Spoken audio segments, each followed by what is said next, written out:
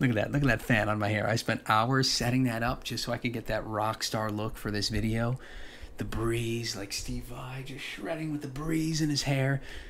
I just finished editing this video. I'm very excited, as you can tell. I am giving you my guitar knowledge as if you were my student. I'm just gonna give you a straight up guitar lesson here, and I'm happy for you. By the end of this video, you're gonna have a melody that you created, and it's gonna be packaged in a 1-4-5 chord progression, and you're gonna have the beginnings of a beautiful song that you wrote. And it's also a Travis picking lesson, a beginner one. So if you're a beginner, stick around. This is perfect for you. But if you're more advanced, I think it will answer a lot of your questions about why do certain notes go with notes? How do you approach Travis picking? How do you think about it in songwriting? How do you see what's happening in other people's songs? I think you're going to get a lot out of it. We're going to do our thumb, implying the chords. Our fingers are going to do the melody. We're going to put it all together. I really think this is a valuable lesson for you guys. As you can tell, I'm excited. So let's just dive right into it. Mike's Music Method.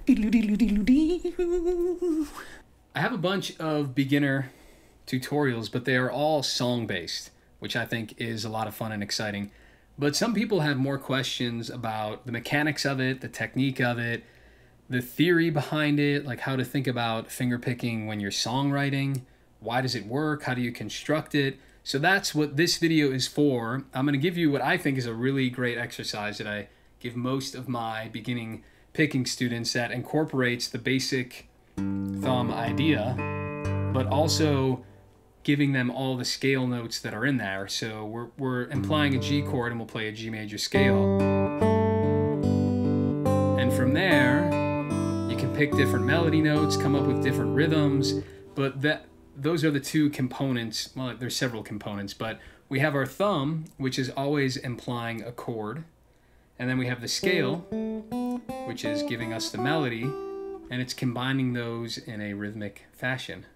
And that's what we're going to do in this video. You'll get a little theory, a little right hand technique, and then I'm going to make you, and by the end of this video, you're going to have written a nice little melody, and you're going to finger pick it. It's going to be beautiful, and it's just going to open the doors of perception wide open, so you can go in through that deep tunnel into the unknown universe of creative finger picking and songwriting, and you're going to be a world-renowned guitarist by the time you're done with this video and exploring the caverns of the finger picking world.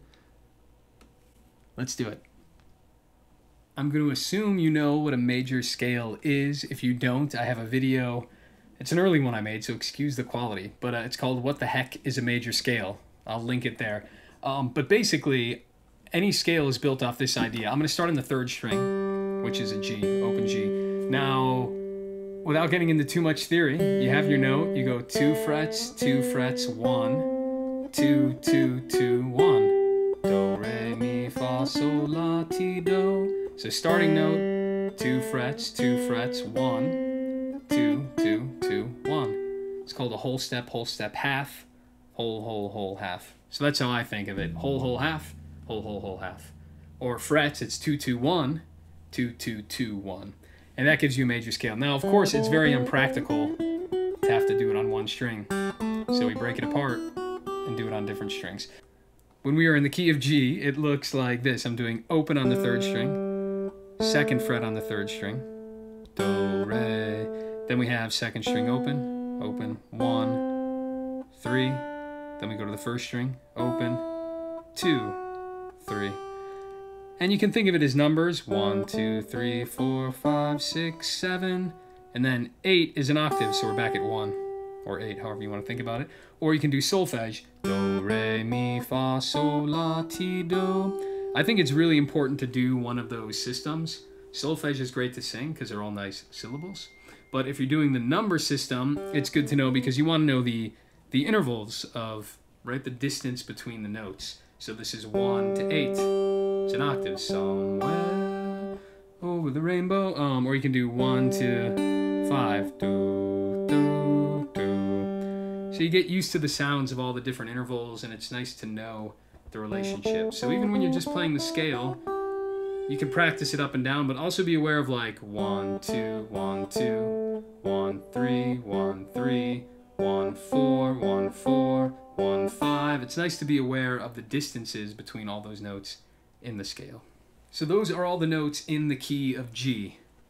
Now songs sometimes leave keys, or sometimes you get a borrowed chord or a chromatic note that you know, a note that comes chromatically through the melody.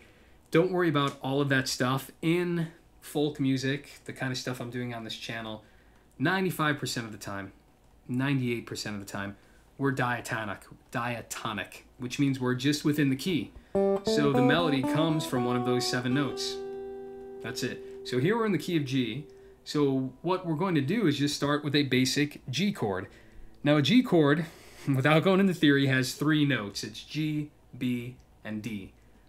Now when we're doing our thumb part, we're just implying the G chord. I'm not going to play all the notes of the G chord. I'm going to play a G, which is the 6th fret, or sorry, 6th string, 3rd fret. That's our G. And I can skip. I'm going to skip to the 4th string, which is a D. So I'm playing a G and a D. I'm not playing the B, but it doesn't matter. Our ear hears that as a G chord, right? I'm implying a G chord.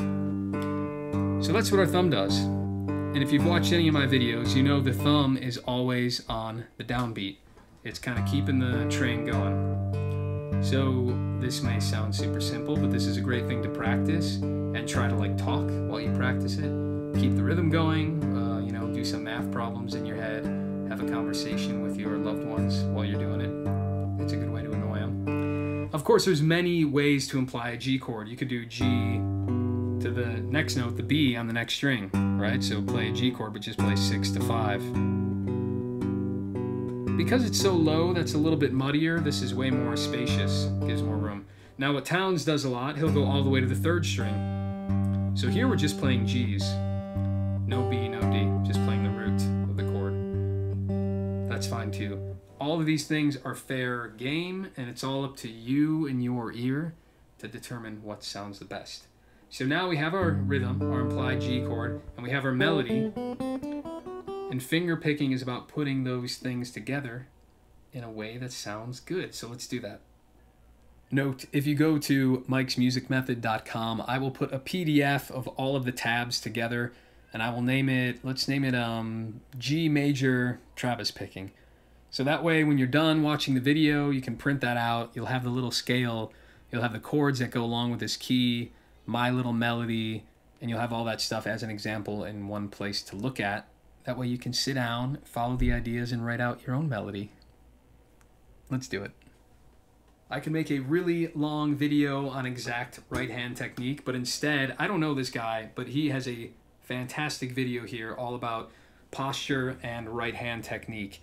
And he's a classical player, but there's a lot to be learned from these guys. And you know, for hundreds of years, classical guitarists have been perfecting the art form way longer than you know, this kind of folk tradition of things. They're really specific and anal about it. So this guy's a great video.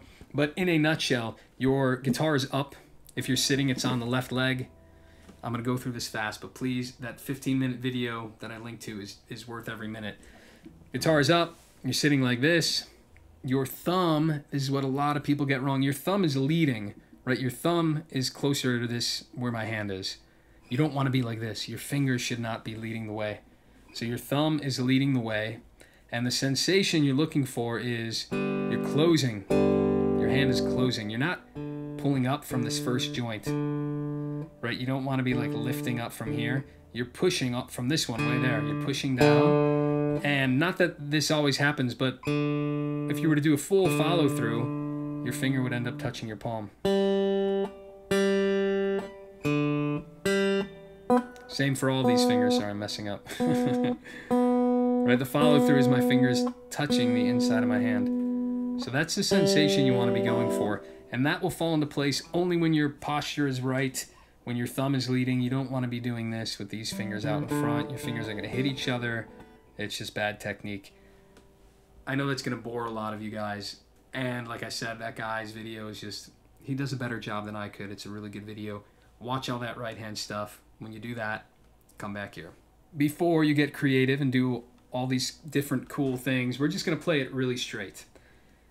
So this is always pinned down, my ring finger there. What I'm going to do is anytime I hit that 6th string, I'm going to play a melody note. And I'm going to play through all the melody notes. So pinch, alone, pinch, alone, pinch, thumb alone, pinch, thumb alone, pinch, thumb alone. And this is going to get you used to all of your melodic options in that particular key of G major. So let's go through that really slow. I'm pinching 6 and 3, then the thumb is alone. I'm going to pinch the second note of the melody, which is that 2nd fret on the 3rd string, and then it's the thumb alone. Again, don't go through the whole thing. Maybe for a while you're just doing that open on the 3rd string, then 2nd fret on the 3rd string. Do, re. The notes are G, A. The scale degrees are 1, 2. Then we're going to go to the 3rd note of the melody, which is open on the 3rd string.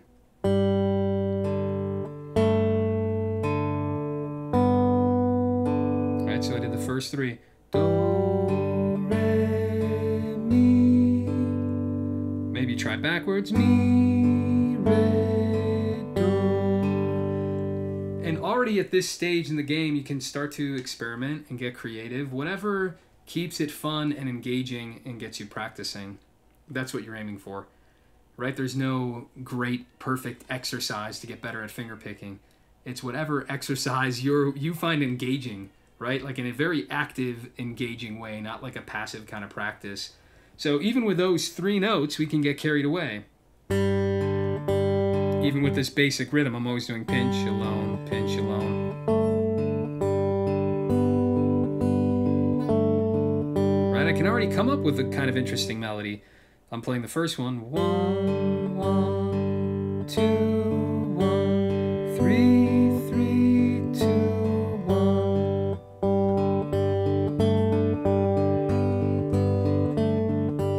Making music.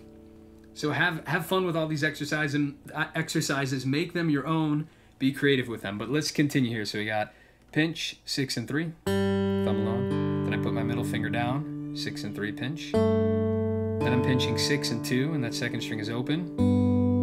Then I'm gonna put my 1st finger down on the 1st fret of that 2nd string. That's the 4th note there. Then I put my pinky down on the 2nd string. Then I do open on the 1st string, pinching 6 and 1. This is a little tricky if you're not used to it. I put my middle finger down on the 2nd fret of the 1st string to get that 7th scale degree, that F sharp. D. Then my pinky plays the octave. Back on G, octave higher. One more time, play it all the way through. 3, 4. Middle finger down, 2nd string open, 1st fret on the 2nd string, 3rd fret on the 2nd string, open on the 1st string, 2nd fret with your middle finger, pinky.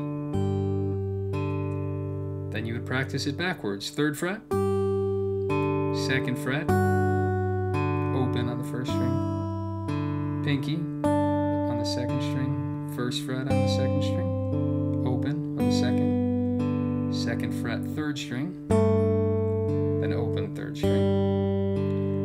As far as the right hand goes, I'm usually doing the index, and then when I get to the 1st string, I'll do the middle. Or maybe I'll do the index there and then switch to the middle. When it's that slow, it doesn't matter too much, but you want to get used to using, I would argue, both your index and your middle. But again, even there's some guys that get crazy, including Merle Travis, the guy whose name, Travis Picking, he only uses his index finger. I would say that's rare. If you want to do more arpeggios, you're going to want to do more than one finger. But that is the basic exercise.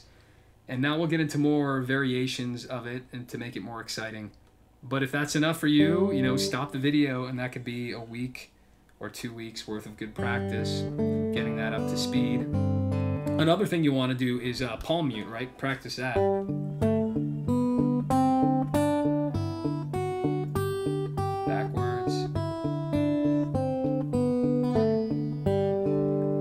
One variation before we get it more interesting.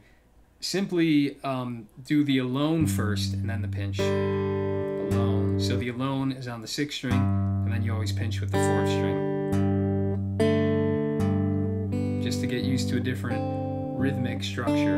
The whole point is that you want to free up your mind and hand. You want to kind of make all of these patterns muscle memory so that it's muscle memory, so you don't have to think about it, and you can have more fun being creative. Like, so the end goal is this. I'll give you a little example. I'm just gonna make it up, right? I'm just gonna create a melody. I know I'm doing this, and I'm just gonna put notes in between.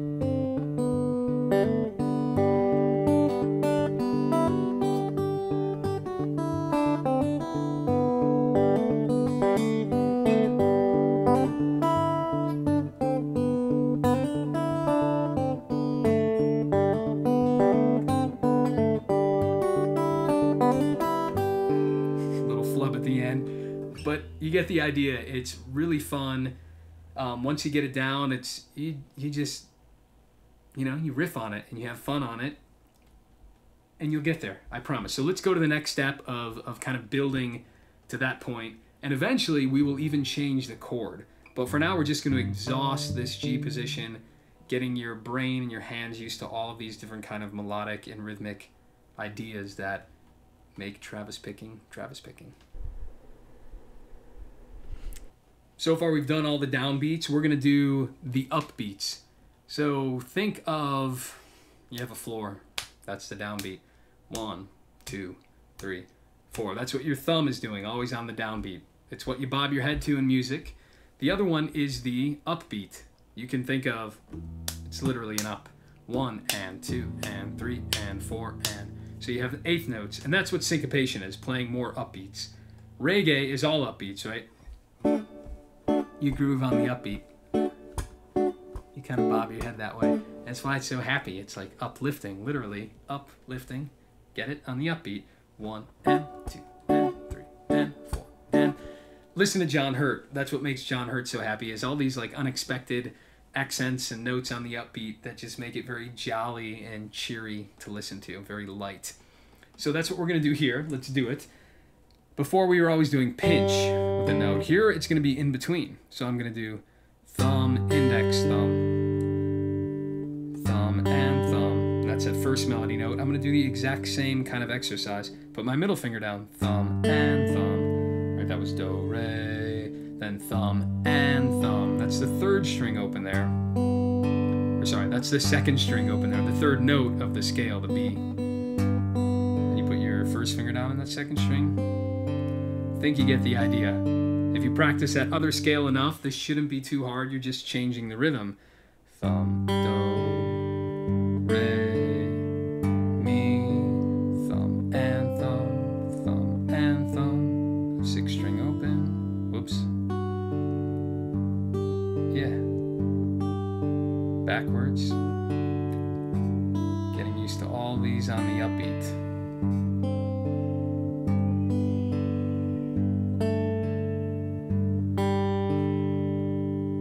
Here we're going to make it more melodic. We're going to put the melody in there more often with the rhythm. So I'm going to pinch all on the first note. So that was my first do, do. Then I put my middle finger down, re, re. Then I go to the third melody note, mi, mi, fa, fa, so, so, la, la, ti, ti, do, do. You can do it backwards.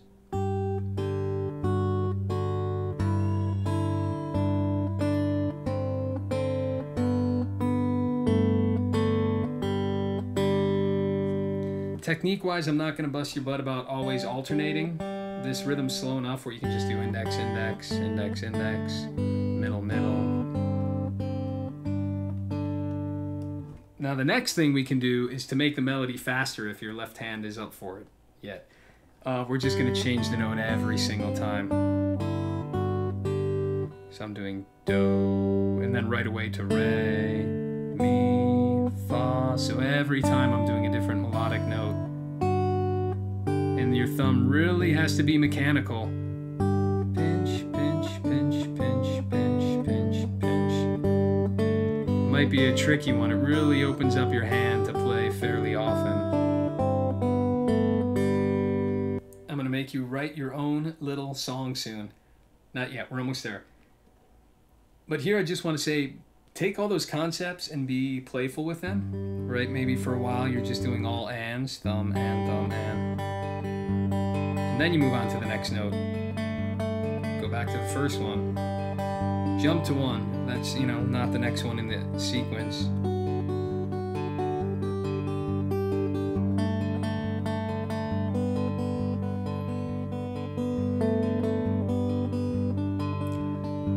So here you don't want to think too much about like, oh, it's got to sound good, but you're starting to step outside of the boundaries of do, re, mi, fa, sol, la, ti, do, and back down. So jump around a little bit, get used to that, right? We're not always playing the notes up and down. Sometimes we're leaping. So do that. I don't want to say haphazardly, but don't worry about it sounding good yet, but just kind of putz around with that idea. Maybe you're doing it slower, maybe they're all pinches. Get a little bit creative with it after you have the basics down of all that previous stuff I've shown you. And now let's get into the writing. Sit down with your guitar, spend 5 minutes, come up with a very simple melody in the key of G. And here's an example that right before I hit record I just kind of came up with.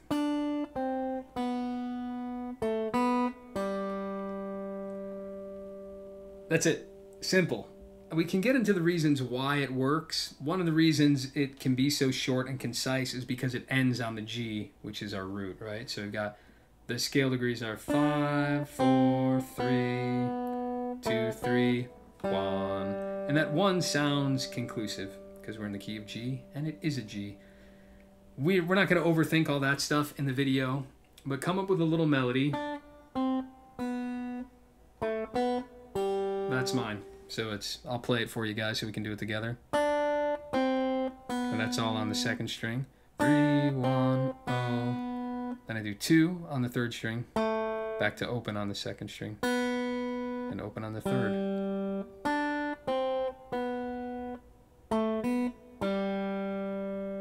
Now what I'm going to do is put that within our G chord.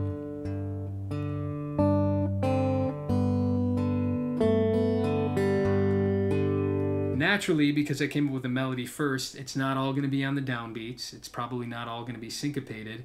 There's going to be a natural variation because that's the nature of a melody. Not all melodies will go to this rhythm.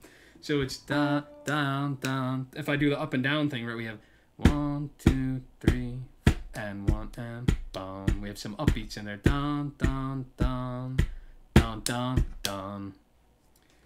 Again, I won't make you write it out and go into all the ups and downs. Try to feel it.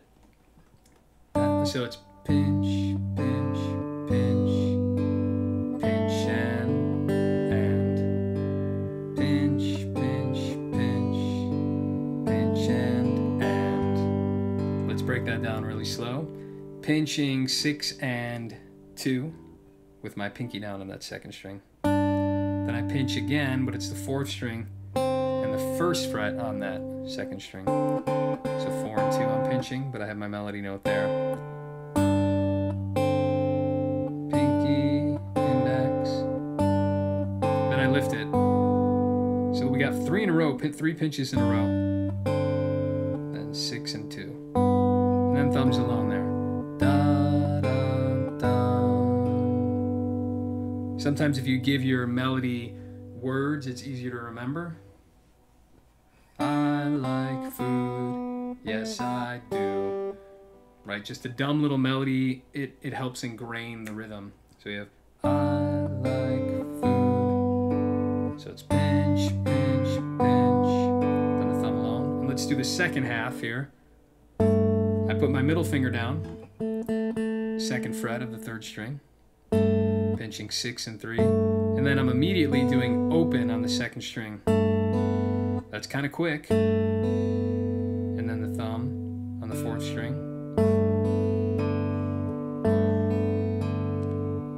Pinch, so yeah, pinching 6 and 3. Immediately the 2nd string with my middle finger. And then open on the 4th. And then after that thumb on the 4th, I'm lifting my middle finger and playing the 3rd string open.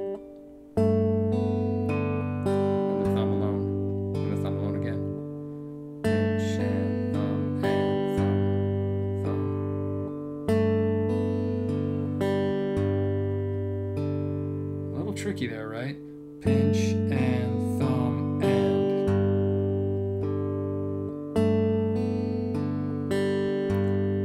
things get tricky where it's hard for your brain. You gotta make sure your brain is really muscle memory those downbeats.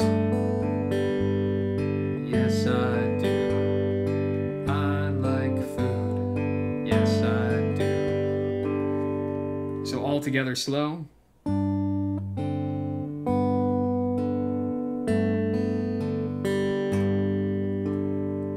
And this is what I want you to do with the melody you created. So again, pause the video, come up with a little cheesy melody in G. That might be too fast, keep it slow. It can be that simple. Da, da, da, da. But then figure out where you're pinching, where you're playing the downbeats, where you're playing the syncopated upbeats. It's going to be different with every melody depending. I think you get the idea, right? You just want to match the thumb with that little melody that you came up with, and you put it onto a G chord, and you already got a little something. And now let's do the exciting next step. YouTubers, well, first off, patrons, thank you so much for supporting this channel. It's amazing. I can't believe that. I mean, I can believe it, but it just makes me super happy. I honestly think the value for value model is the way of the future. I'm going to provide all this content for free, and those who can pitch in, you know, they can do it. And it's just a great model. Everyone who's donating is being charitable because there's people who can't afford it right now, and they're able to get this great education for free on YouTube. So thank you, patrons. And for those of you who aren't subscribed, please consider, you know, one-time donation, or, you know, $10 a month, $5, $20, $50. Whatever you think this channel is bringing to you in value, please consider. Even if all my subs just gave $1 a month, I could I'd still teach, but I could make this my day job, you know, maybe teach less privately and I can bring you guys a video like every couple days. It'd be great. So consider that, you know, what are these videos worth for you?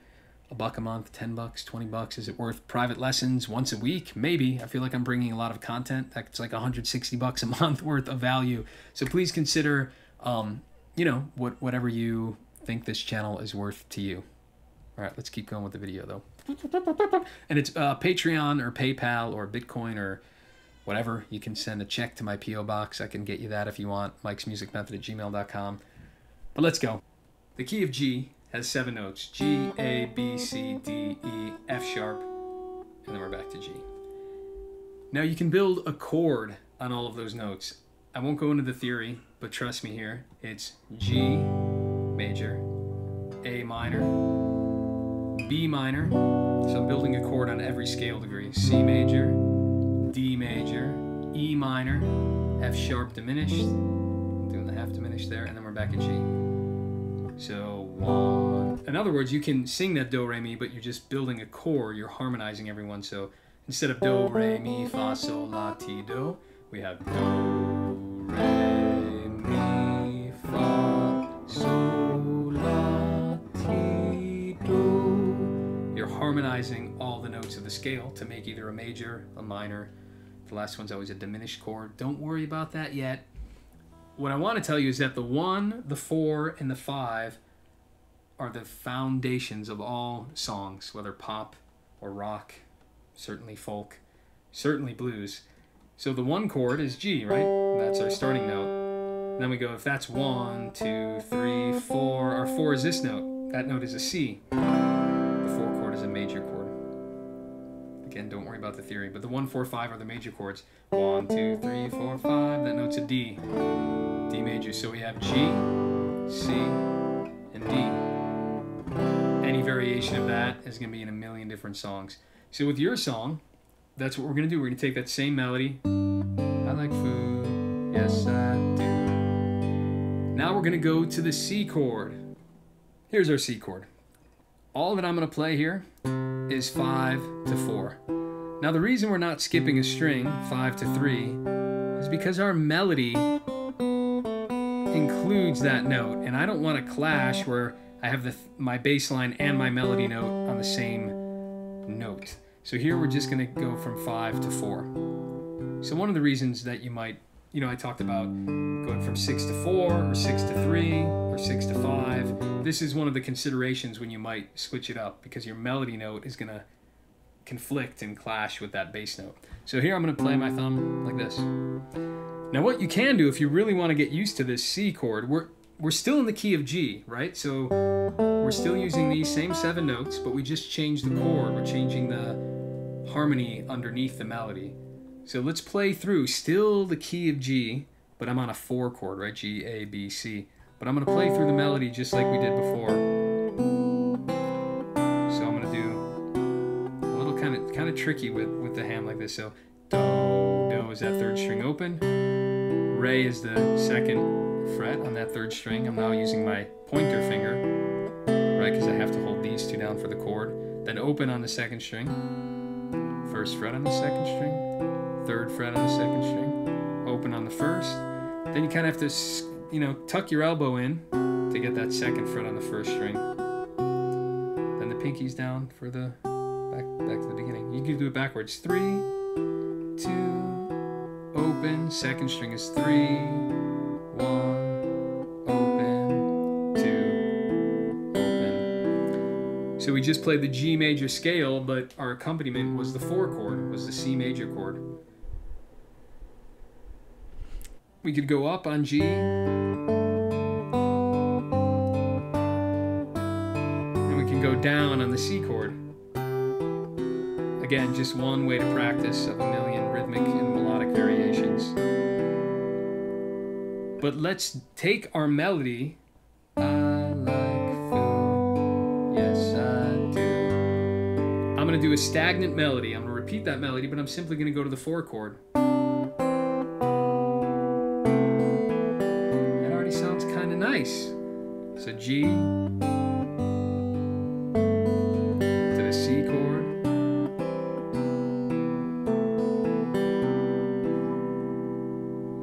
right? We're giving it some chordal interest, even though our melody is stagnant. Let's go one more. So a D chord. Here we run into a little bit of a problem because our D is the 4th string, and I mean we could go backwards. 4 to 5. We could go 4 to 3, but if we do that, we're clashing, right? I'm using that 3rd string a lot for the melody, so my index and thumb are going to be playing the same note, and it's going to lose the bouncing bass line. So what a lot of people do, John Prine, if you watch my videos, he does this all the time. Many players do this, though, is we play a D chord, but we have an F sharp in the bass. So in other words, the D chord has 3 notes: D, F sharp, A. I know we're playing more than that, but some of them are doubled, right? This is a D, this is an A, this is another D, and this is an F sharp. So what I'm going to do, instead of going up to this A and having my thumb clash with the melody, I'm just going to put the F sharp down here so I can play this low string. So now it's F sharp to D, and those 2 notes imply a D chord. And we don't even need to play the rest of the chord, because I'm just going to play the melody. So you're free to use your thumb here, or you can put your middle finger here. I usually do the thumb. So I'm going to do a melody now on this D. They call it a slash chord, D slash F sharp, just because it's D with an F sharp in the bass. But it's a D chord, just a different order of the notes. And I'm going to play the melody over this. Kind of a little more dissonant. It's nice. Now let's hear it all in context. I got my G chord, my 1 chord, right? I'm starting on the 1st scale degree. Which is the C. I'll go back to G. Then I'll go to the 5 chord, the D.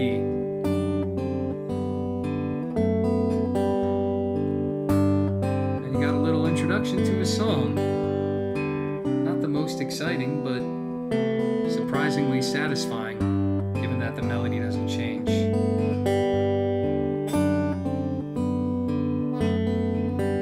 Very tempted at the end to change it a little bit.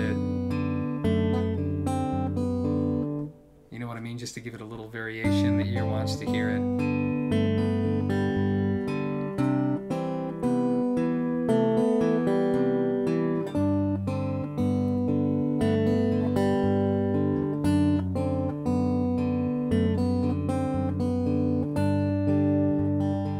And you got a nice little intro to a song.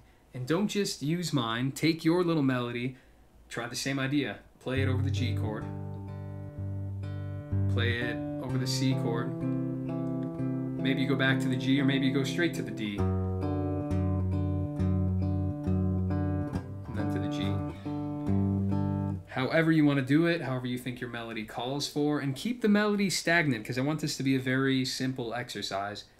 And hopefully what happens more times than not is you'll go, oh, you know what, like on that C chord it would be interesting if the note went up here, or it stopped here, or I ended it. Maybe you just end it on a different note, right? Instead of ending on that open G, let's think, maybe on the C, it just ends earlier.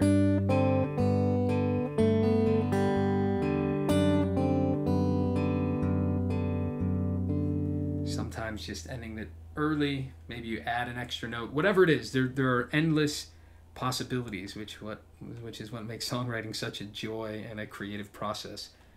But this is a lot to get you going, just that 1-4-5 with this melody, and you're just taking a simple melodic idea, very simple rhythm, don't overthink it, you know, 1, 2, and 3, 4. Do some kind of variations of just downs and ups. So maybe your melody, sometimes doing all downs is too simple. 1, 2, 3, 4, 1, and. I did 2 ands in it, right? 1 and. But it could be 1, 2, 3, and 4. 1, 2, 3, and 4.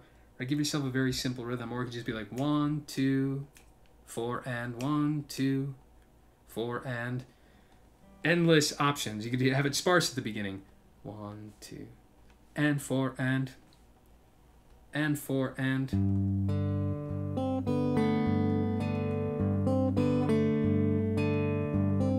It's kind of hard with the end at the end, huh?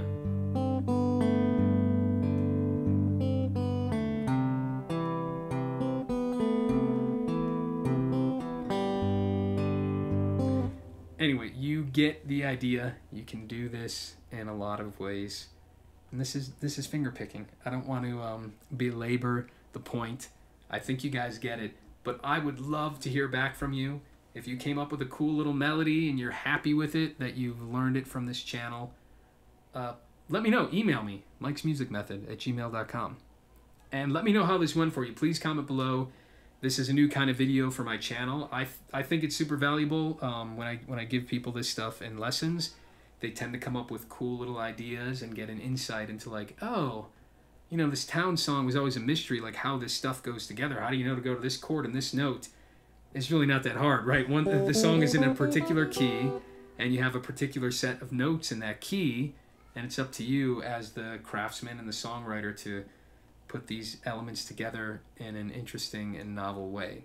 But there is a blueprint, right? It's not all guesswork. Townes, Prine, Hurt, all of these guys certainly knew what chords were going in what key, at least the basic 1-4-5. And if that seems like woo-woo to you, look it up. Like, you don't have to know the theory now, but look up what's a 1-4-5 in the key of G. Then you can learn the C major scale, right? And you can go lower. But then you go, all right, what are the 1-4-5 in the key of C? Well, it's C, F, G. And all songwriting is 1-4-5. Not all songwriting, but most is the 1-4-5. And then maybe occasionally you sprinkle the 6th chord in there in the key of G, G, A, B, C, D, E, right? That's E minor. So maybe you try that with your melody if you want to get real fancy.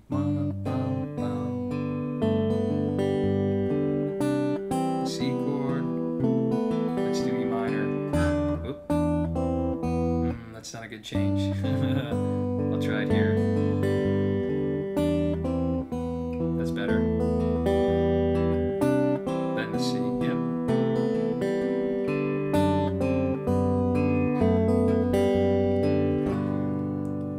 Possibilities. Get to work. Let me know how it went. If you guys enjoyed this video, I'm happy to kind of build on this and make more in a kind of like picking songwriting series. Mike's Music Method. You're gonna be a world-renowned guitarist.